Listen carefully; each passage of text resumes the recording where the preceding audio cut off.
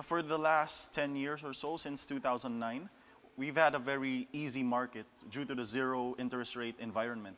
So now this is the winding down period with rates breaking out of 3%. We're facing the inevitable. So there's really a big risk. While it's not really breaking out yet, if S&P goes below 2.5, NASDAQ goes below 6.63, 6.2, that can potentially be the major top forming in these global markets. Now, here's the thing, though. When there was talk of raising rates in 2013, 14, this was during the time of taper tantrum, actually. We saw markets react quite violently, and this time around, people were saying that, yeah, I think markets are a little prepared now because the Fed and the central banks around the world have given enough I guess a word or warning out there that they're going to start tightening rates. So they say it's priced in, but judging by how these corrections have been moving across the world also, it doesn't seem to be the case. Do you think that markets are prepared for the inevitable tightening of monetary policy? Well, in a perfect world where they do it progressively and gently. Which they're trying to do, Yeah. That's cool, but at a certain point, it would be unsustainable. So we have to also put room for consideration of what if there's something unexpected that would happen in the global rates. And what unexpected things might you be preparing for? Perhaps if they raise above 25 bips, any raise 50 bips higher over time. And the thing here, the difference between 2013-15 is that was the early game. Right now, the rates are now entering 2% to 3%, which basically tells that this is a different environment.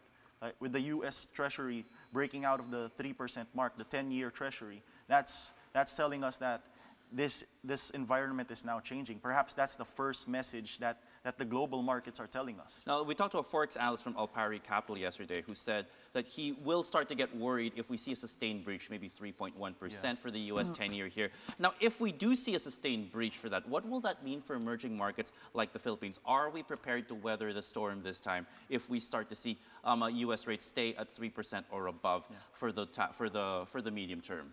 The main message there is global fund managers would shift from a more careful stance.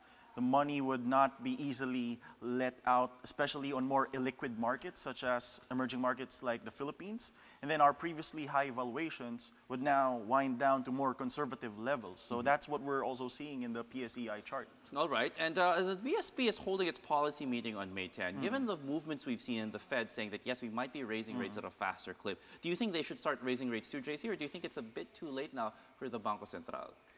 I think they're trying to address the concerns on inflation.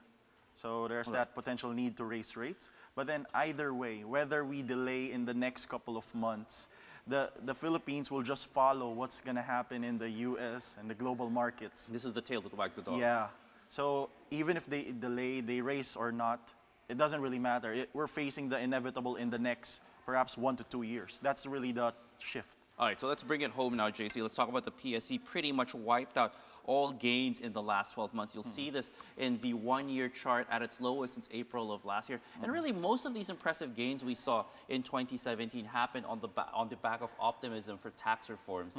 And given the fact that they've pretty much wiped out those gains it's made over the last 12 months, do you think it's fair to say that the enacted tax reforms have failed to deliver with regards to optimism of the PSE and earnings for some of the companies listed on the local bourse? I think in the start, people were overly optimistic with the tax reforms, but now we're realizing that, hey, it's not that net positive, especially with the rise in gas, oil prices. So that affects the whole consumer, the hunger of all the consumer power amongst Filipinos. So that's the recoil effect.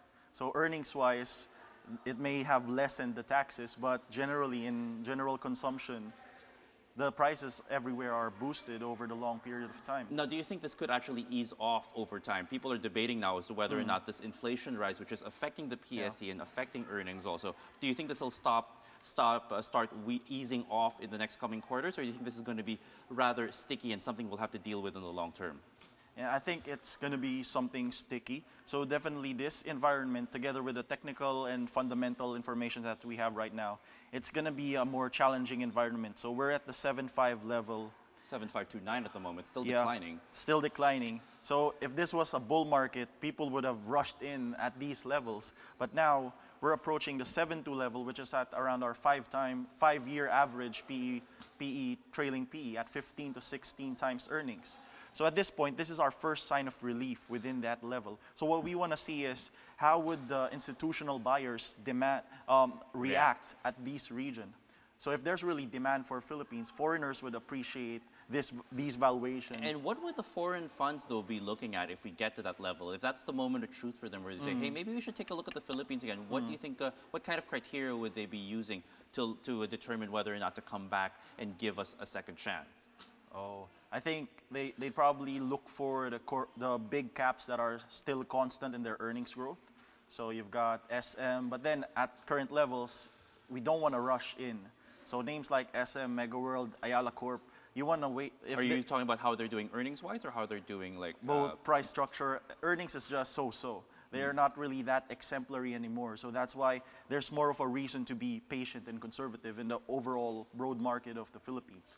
Okay. Now, the thing about 7-2, and I did this a basic calculation, from 9,050 in late January, when you hit 7,242, 7,240, you're actually 20% below that low, which some people define as being in a bear market. What are the odds we might be in a bear market and be caught in a bear market over the next couple of months if we do start to test those levels, JC? So that's the textbook definition, like they use the 20% benchmark. But according to statistics in the past 10 years, most of the drawdowns of the PSE, whenever we have a drawdown of 17 to 20%. Let's bring it up the 5-year chart at least, so you can you have a little bit to chew on there, JC. Go ahead. Whenever we see drawdowns of 17, 20% plus, there's always a snapback recovery. So statistically, in the next perhaps 3 months, 6 months, we see an initial recovery. So coming here, both technically, fundamentally, we could expect some signs of relief at this level. But then the question now is, in the bigger picture, our upside is pretty limited. So if you catch 7.2, you're gonna have a hard time. The index would have a hard time going past 8.4. So that's just a sell on rally structure, and it's gonna continue. So things could be capped at about 8.4, 8.5. And the other thing we have to worry about too is getting caught in a trading range like we saw in early 2017. You'll see there, actually, it creates a certain symmetry because that channel they were trading at a 7.274. Actually, if we do start to see a snapback, what are the odds we're going to be caught in limbo? Moving forward, in a trading lull, in a trading lull, or in a tight trading range right there. Yeah. Well, at least that's a good thing. If we get to dip on 7.2 and it holds there, that's the signs of stability at least. So we get some sideways movement before we see a reversal. But over the 3 to 6 month time, even if we get a spike 8,000 to 8.3, I feel that the overall trajectory will just go sideways to down from here. All right. So when the time is right, if there are opportunities out there, what sectors might actually show more bargains than others for you, JC? Where would you start going bargain hunting if you're brave enough to come into this market and look for deals? So the difference now and versus the regular bull market is you have to be extra selective. So my pick would be East West Bank. So this is a bank that's very focused on expansion, very consumer-centric, and they've grown their earnings 48% from last year. So they've earned 5 billion 2017, and they're now trading at 35 billion market cap, which is at 7 times PE. In fact, let me bring up the East West Bank year-to-date chart here, just slowly for our viewers. And if you're looking at East West Bank also, let's talk about the banks for a bit here. Digitization is a bit of a buzzword in this area, right? And we have Metro Bank, for instance, saying they're going to start focusing on digital banking and moving away from looking to open fewer branches. Now, as somebody with a strong presence in online and digital platforms via Investorgrams, what are the opportunities for banks if they do decide to make this digital shift, JC? I think that's really the trend. That's where we're going. So to reach the mass consumer, you really need to make the whole experience more available digitally. So that's really the trend. Like the physical banks, I think in the next 5 to 10 years, a lot of the physical sites would close down, and we're going to rely on more fintech products through mobile, through online. All right. SM Investments, let's talk about the big dog here. They've also laid out pretty strong capex requirements, 75 billion to 90 billion pesos. Okay. And the other thing they're also looking at is that they're optimistic the reclamation project in Pasay is going to get greenlit soon. That's about, you're talking about 600 hectares there, 100 billion pesos they're going to spend on that. What kind of upside does that provide a conglomerate like SM, which, as you can see, is actually down by about a peso at the moment, and still just finding it hard to break past 980 pesos Yeah. a share at the very least. That's one of the main resistances we're actually looking at for them. So while these corporate developments are definitely good, especially in the long term, in the short term, we could clearly see the sentiment and the fund managers, especially SM, is the main proxy for the Philippine consumer story. So it's not yet out of the woods. The fact that it's trading below 900, we could, if I were trading this, I'd pick it up at lower 800s, perhaps 800 to 820 or 850, Wow. around So that that's a level. lot of ways Yeah. to go actually for Yeah. them. And given they are the big dog on the PSE and seen as a proxy for the Philippine economy also, Yeah. does that mean that the PSE really does have some room to, a lot of reason to actually come down even more? Yeah, if we're 7.5 now and there's no convincing move, we could expect another 3 to 5% drop. But at least the good thing there is we're more of nearing the bottom rather than experiencing more of a bigger slump. So it's time to actually prepare yourself, prepare your cash levels, and how you're going to execute and tranche in this coming dip. All right, JC, we have to let you go, but before we do that, I know you wanted to talk to us about, try to provide some inspiration to these Yeah. markets, and you want to talk about this particular event called Inspire PH. Can you tell us more about this event, Inspire? So as you know, in Investograms, our main mission is to help Filipinos to be guided and educated in the stock market. But what we've realized is true financial freedom can't be reached in financial markets alone. So we want to help Filipinos engage in entrepreneurship, technological innovations, such as cryptocurrency, agricultural investing.